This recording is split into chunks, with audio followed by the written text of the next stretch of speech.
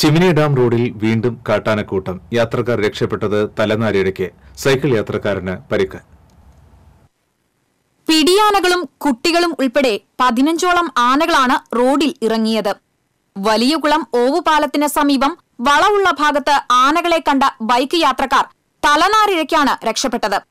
റോഡിൽ ആനയെ കണ്ട് ഭയന്നു വീണ് വലിയകുളം സ്വദേശിയായ സൈക്കിൾ യാത്രക്കാരനായ യുവാവിന് പരിക്കേറ്റു. ദിവസങ്ങളായി ഇവിടെ കാട്ടാനകൾ തമ്പടിച്ചിരിക്കുകയാണ്.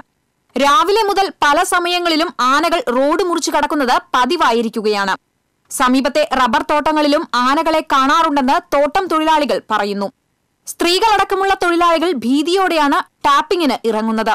ജനവാസ മേഖലയിൽ കാട്ടാനക്കൂട്ടം ഇറങ്ങി ഭീതി പരത്തിയിട്ടും വനപാലകർ യാതൊരു നടപടിയും എടുക്കുന്നില്ലെന്ന ആക്ഷേപമുണ്ട്.